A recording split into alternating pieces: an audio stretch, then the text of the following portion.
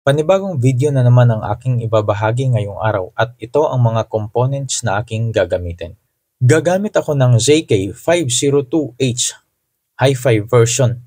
Ito ay 2-channel mini amplifier na mayroong 50 watts per channel.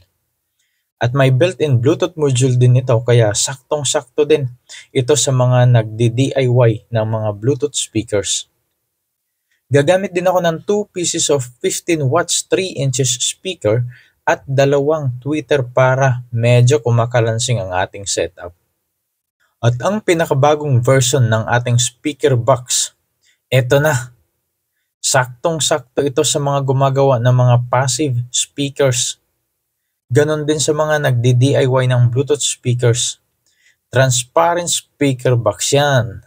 At ang good news, available yan online at a very affordable price.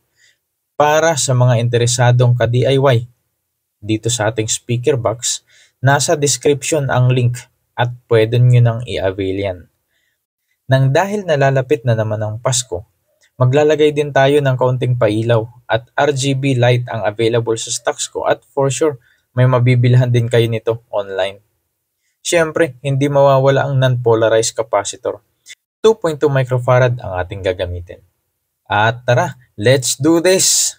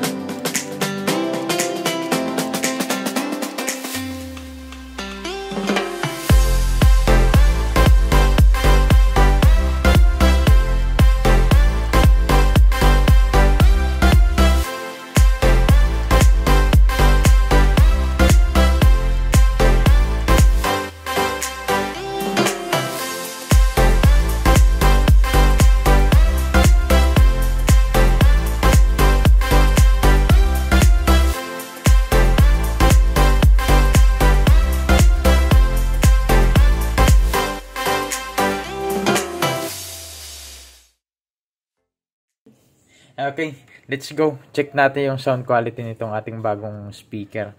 Sa ngayon, ito yung gagamitin nating power adapter. Tingnan natin. Okay.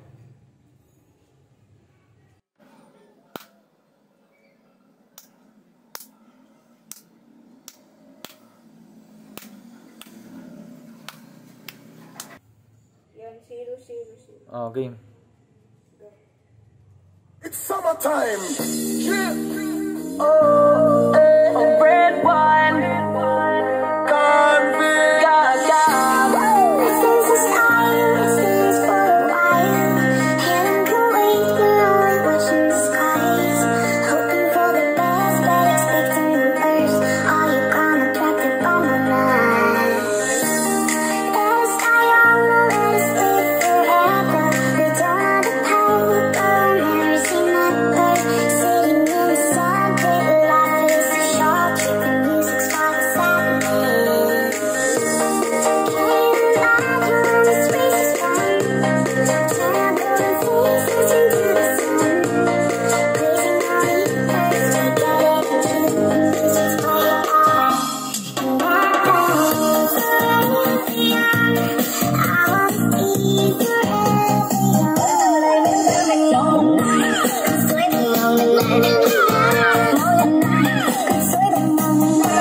We're going on vacation, so where you wanna go? It's a celebration, don't need no invitation. Going on vacation, so where you wanna go? Love is our destination. Going on vacation.